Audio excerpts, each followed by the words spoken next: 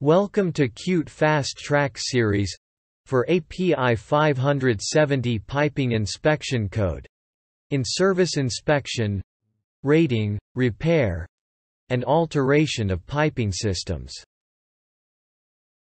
In this lecture, we will discuss Clause 6, interval frequency and extent of inspection. This section provides an overview of the general structure of the text in Clause 6. The following is a list of all the sub-clauses as listed in the table of contents. In the following slides we highlight important information contained in Clause 6 accompanied by the sub-clauses. To ensure equipment integrity, all piping systems and pressure-relieving devices shall be inspected at the intervals frequencies provided in API 570, Section 6. Scheduled inspections shall be conducted on or before their due date, or be considered overdue, deferrals, for inspection. The risks associated with operational shutdown and startup, and the possibility of increased corrosion due to exposure of equipment surfaces to air and moisture during shutdown, should be evaluated when an internal inspection is being planned. Inspection during installation and service changes. Piping installation. Piping shall be inspected in accordance with Code of Construction requirements at the time of installation. The purpose of installation inspection is to verify that the piping is clean and safe for operation, and to initiate plant inspection records for the piping systems. This installation inspection should document baseline thickness measurements to be used as initial thickness readings for corrosion rate calculations in lieu of nominal and minimum thickness data in specifications and design datasheets, drawings. Also facilitate the creation of an accurate corrosion rate calculation after the first in-service thickness measurements are recorded. Piping service change. If the service conditions of the piping system are changed, that is, will exceed the current operating envelope. For examples, process contents, maximum operating pressure, and the maximum and minimum operating temperature, the inspection intervals shall be established for the new service conditions. If both the ownership and the location of the piping are changed, the piping shall be inspected before it is reused. Also, the allowable service conditions and the inspection interval shall be established for the new service. Piping inspection planning. General.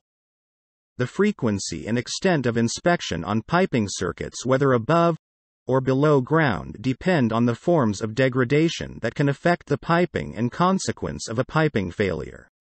A simplified classification of piping based on the consequence of failure.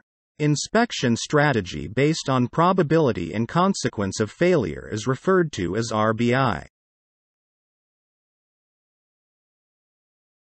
Setting inspection intervals with risk-based inspection RBI. An RBI assessment conducted in accordance with API 580 may be used to determine the inspection intervals or next inspection due date and extent of inspection.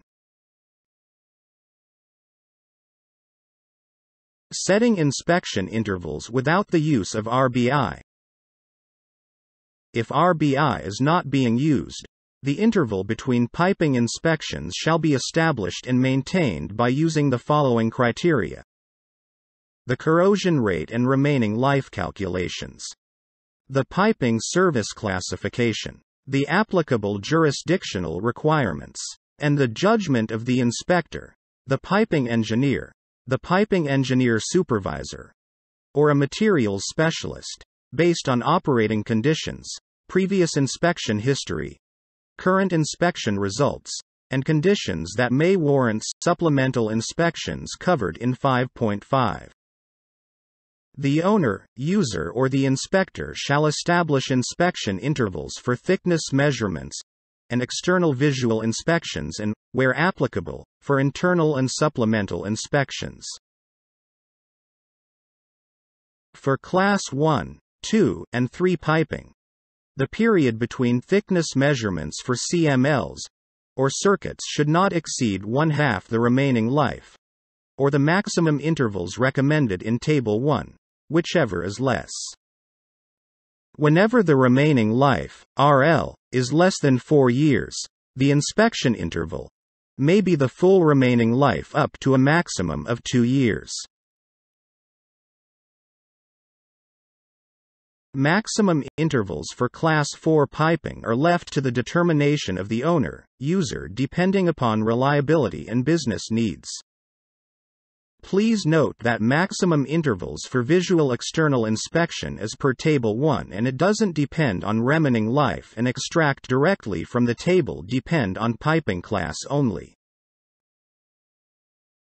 The interval is established by the inspector or piping engineer in accordance with the owner, user's quality assurance system. For piping that are in non-continuous service, the interval is based on the number of years of actual service, piping in operation, instead of calendar years, provided that when idled, the piping is isolated from the process fluids and not exposed to corrosive internal environments, for example inert gas purged or filled with non-corrosive hydrocarbons. Piping that are in non-continuous service and not adequately protected from corrosive environments may experience increased internal corrosion while idle. The inspection interval shall be reviewed and adjusted as necessary, after each inspection, or significant change in operating conditions. General corrosion, localized corrosion, pitting, environmental cracking, and other applicable forms of deterioration shall be considered when establishing the various inspection intervals. Review questions. Question number 1. Per API 570, a one-time, temporary extension of a piping inspection due date is called. Answer is A.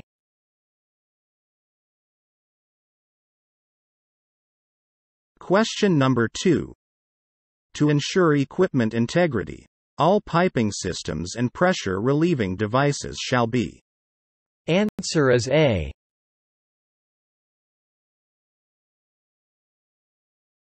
Question number 3. Maximum inspection intervals for Class 4 piping systems are. Answer is C.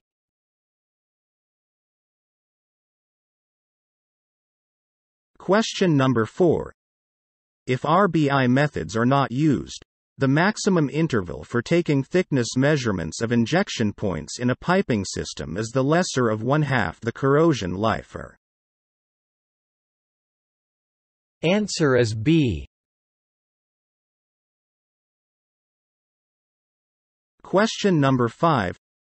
Deadlegs in a piping system should be. Answer is A.